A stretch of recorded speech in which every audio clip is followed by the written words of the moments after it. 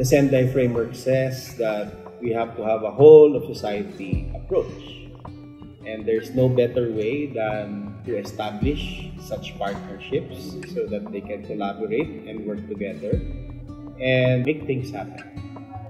It is important that we not only just talk about these things in conferences, but more important is the action. PhilPrep is words into action. Truly, in all its activities, in those 5 years, we have engaged so many different actors and stakeholders. By combining civil society's inclusive approach, the government's policy development for disaster risk management, and the private sector's resources and innovation, we can ensure that humanitarian activities are effective and that they leave no one behind.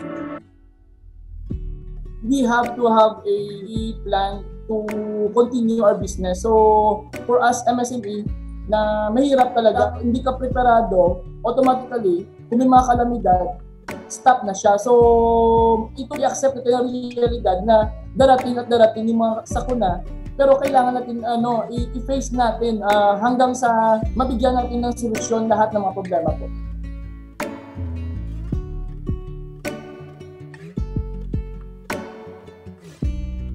Ay napakaganda ng partnership kasi mas maraming nailalagay doon sa table ng mga komunidad kasi hindi na lang yung community yung na iti-train mo at nakakapacitate mo, pati rin yung mga businesses, which is yun yung isa sa crucial sa usapin ng pagpapababa ng vulnerabilities.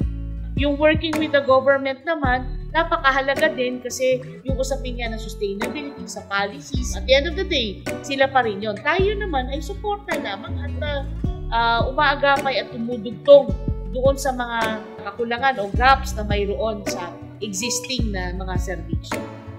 Significant achievement is we were able to reach out more and we were able to implement really what we preach, which is a inclusive society approach, partnering with entities and reaching more by doing collaborative efforts. We want to bring science closer to the community.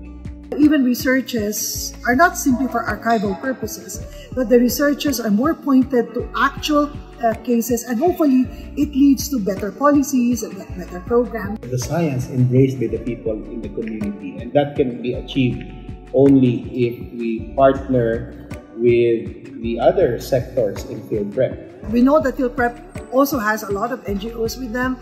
They've done a lot of concrete responses to disaster. So PASIDR can help PhilPrep in terms of conducting research, documentation of their efforts, using these case studies. Eventually, these case studies become part of the curriculum and also in the advocacy for policies. Part of the strategies would be to lay the groundwork for involvement of all sectors, especially in the Philippines, in the local sectors natin, Philippines, to the regional, to the local, and then to the barangay sectors, to enable all of our constituents to be able to plan well. We'll be incorporating much of our programs in PhilPrep work. So I see better collaboration, better cooperation, and of course reaching out more constituents. We are able to discuss matters about resilience with other sectors, bringing what we know in the university down to the ground, into actual practice.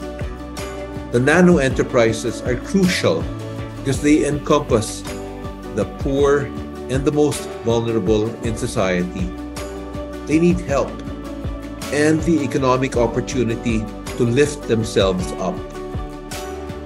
These nano enterprises are the sector when PhilPrep can add the most value.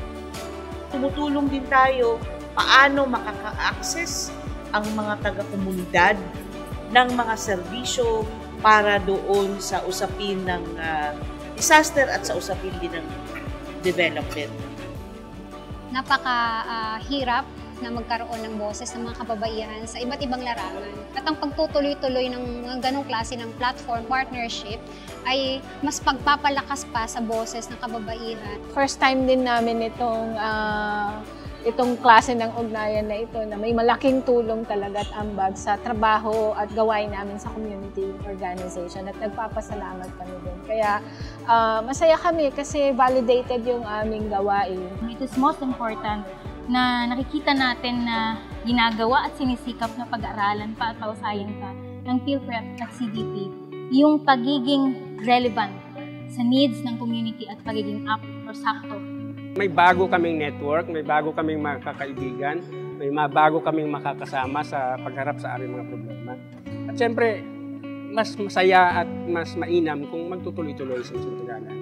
At naniniwala naman kami na seryoso ang CDP at ang PhilPrep para itulak ang lokal na komunidad para magkaroon ng kapangyarihan at lakas at pagbabago mula sa sarili nilang mga pagsisikap.